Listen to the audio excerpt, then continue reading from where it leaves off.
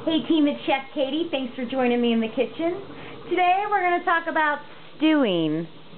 And not just for meat. Today we're going to stew some zucchini and squash.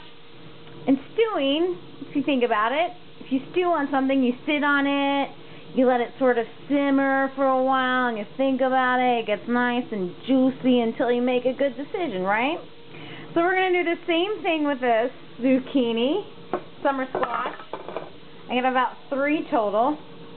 Throw them in a pot with any sort of flavorings I want to use, because you know when you stew on things, you like some input.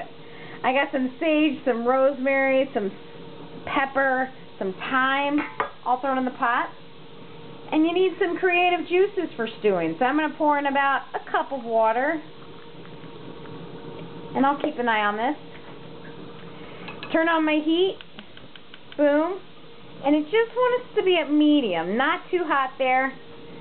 Stew, I gotta put my thinking cap on to make things stew, so I put my lid on, and I'm gonna leave a little partial cover. And that's it. Set it and forget it, and let it sit for a while and just sort of marinate and all the goodness comes out. And we'll see after about 20 minutes what happens when we stew on our zucchini.